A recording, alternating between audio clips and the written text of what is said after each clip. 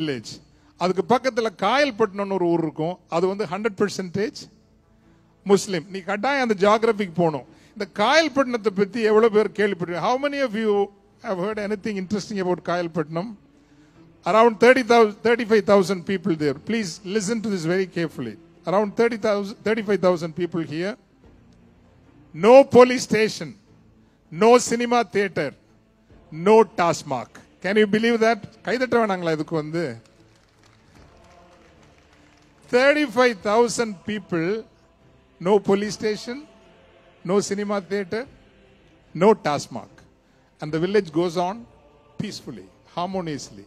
Which means, I have always believed the world runs not because there is law, there is, police stations. The world runs not because there are courts, and the world runs because people are guided by their conscience and then the inner self.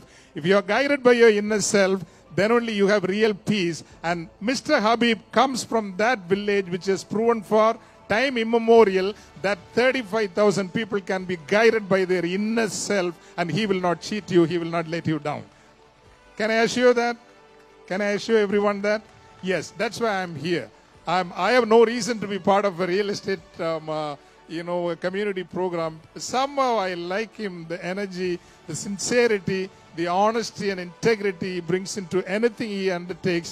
I have known him only for a brief period of time, but I can see his inner self. And when I told him, and his father, again, in Kayalpatnam, which is 3 villages, he was the first one to build a women's college in that locality, his father. Then imagine, some 30 years ago to build a women's college.